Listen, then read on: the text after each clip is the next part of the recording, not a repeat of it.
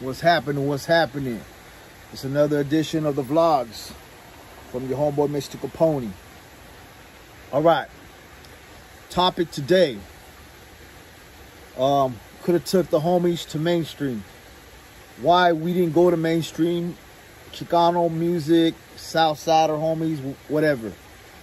Two of the main reasons. One, obviously, is because of the hate. And I'll get to that real quick. Second reason, my bad for shaky camera. Second reason, gang stuff like that. So let me get to the topic. I hear a lot of these new artists talking about like why we ain't on the radio, why we on that, why we on that. Now for our genre, obviously the first guys like Kid Frost, Lighter Shade of Brown, they were on major labels and they got radio. So, they did their thing to what extent. Later on the times came around, MB Riders, Little Rob, Mr.Capone-E, Brown Boy. I mean, we got radio play. We were getting played all around the world. We're charting #1. I have a platinum album. I have a gold album independently and through big stores selling together. I broke a lot of sales records, everything. Now, when I used to get played on the radio, a couple times when I upstate, they play my stuff. I get phone calls from DJs like, what's the Southern California, this and the Northern stuff? I'm like, I don't know what you're talking about. Music is music. People going to hate. So that kind of threw them off a little. Major labels were asking the same questions. What's this about? I like, it is what it is. Comes with the territory. But they weren't really tripping. They weren't tripping just like how in the black genre, the Bloods, Crips, all that. They know something new. But then I remember DJs and radio people and record labels would be like, if anyone's going to pop out of your genre, Capone, you one of the main ones. There was Little Rob too, but he's stuck on that lane, which is cool. But I kind of broke the barriers because I did songs with Twista. I had songs with big names, and I had a lot of fans of all kinds of nationalities and races. I mean, Asian fans, black fans, Hispanic, of course, was my major one. And they go, you know what? You actually going to be the one that could break open the door. But then I got played on LA, Power 106, and back then, other artists in the Chicano rap genre. I've been, obviously I've been hated from the beginning. Jealous rappers and shit start hating. I'm not going to say names of all the beefs and the hates. I won't even call it beef. I would just call it jealousy. A lot of jealousy from way back in the days happened. And I've been a victim to that. But my songs were #1 on the radio. Power 106 had me on the top 3. Kiss FM LA was rating me top 3. Everything was on point. It was just these messages that the DJs would get. And then they were like, oh, I don't know, man. A lot of racism going on about this. This Chicano rap genre, we're playing Little Rob, we're playing Brown Boy, we're playing Mr. Capone, and we're getting all these weird things. Like Little Rob was getting played up north. Everybody was there in Northern California dissing Little Rob because obviously he's from Southern California. I mean, that comes with the territory. I understand. But that affected him to becoming a 50 Cents today or anyone major. And if they were smart up there, they should let the homie blow up because they would have opportunities too if he got to the 50 Cent level. But they didn't do that. It comes with the territory. And that was kind of like the cap on that. Brown Boy, top record in the area. Also Brown Boy had Superman blowing up. But then the haters, oh, he's not cholo enough. He's not gangster. In those days, everybody was looking for the gangster shit. So they were kind of like saying, well, he's not gangster enough. They don't, they kind of like hated on him for that. I mean, come on, man. Anybody who's making it, you got to show love. Then comes me. Hit records after hit records. Don't get it twisted. I had one with Nate Dogg. Man, I had some oldie but goodie classics that went platinum on this music alone.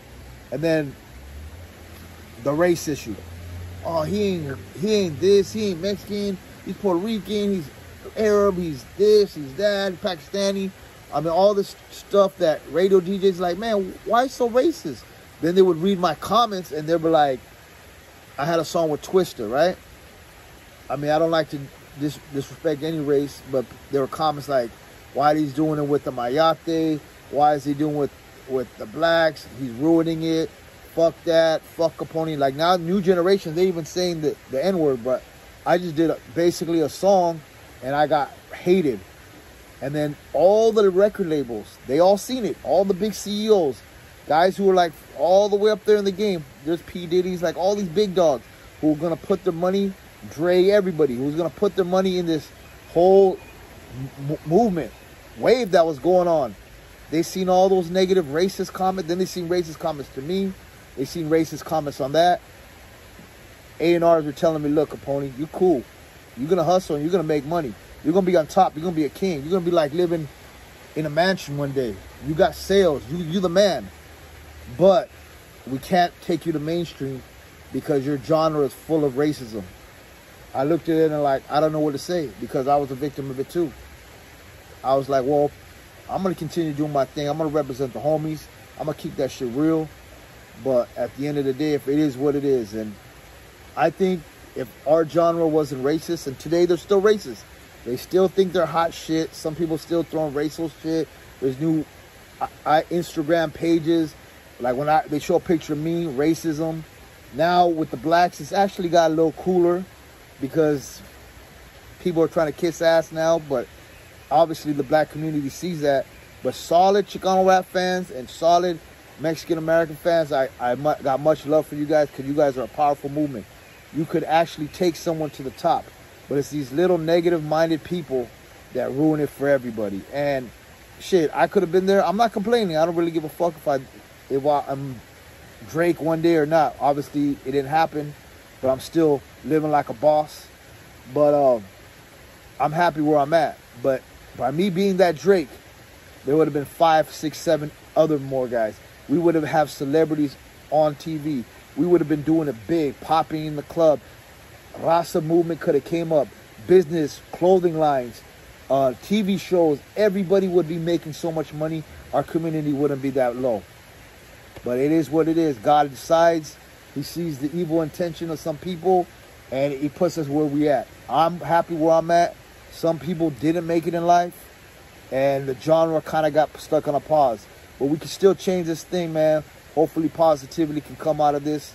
I know this is a long segment, but I hope you guys realize and understand what happened and all that shit. All right? Hopefully I made myself clear. Just want to give a shout out to everybody who supported me. Please, when you see racism, especially on my comments, stand up for a brother, just in general. Show love because we got to show that we ain't racism. I mean, they could be racist to me and somebody could easily be like, well, I'm not one of him, so I'm going to turn my cheek. They could be racist to someone who's Salvadorian. They could be racist to somebody who's South American, Armenian, whatever it is. If they're representing the genre, man, it's your right to back them up, to just help this community out. Because it takes one. It shows unity is power, and power is only happens through unity. Another edition of the vlogs. Hope you guys like it. Your homeboy, Mr. Capone. I'm still hood famous, and I'm still fucking chilling in the mountains like a motherfucking G. Hate me or love me, I still won the battle. But I'm still here for the whole community, and I wish this genre can blow up one day. Whether it does or not, I don't know. But I'm actually going to exercise my right of just doing universal music now because the stilo has been fucked up. You all know what I'm talking about. But hey, it's all good. Much respect, your homie, Mr. Capone, the loco. Oh. Ciao. Yeah, once again, make sure you subscribe to my channel. Hit the subscription button. And these all right here are gems for you guys. These are all throwbacks. Throwbacks from 2016 or before. I've been doing these podcasts before anybody, so you know what I'm saying? Make sure you check out some of these gems, these big throwbacks. Your homie, Mr. Capone. That's right, the one and only. Oh.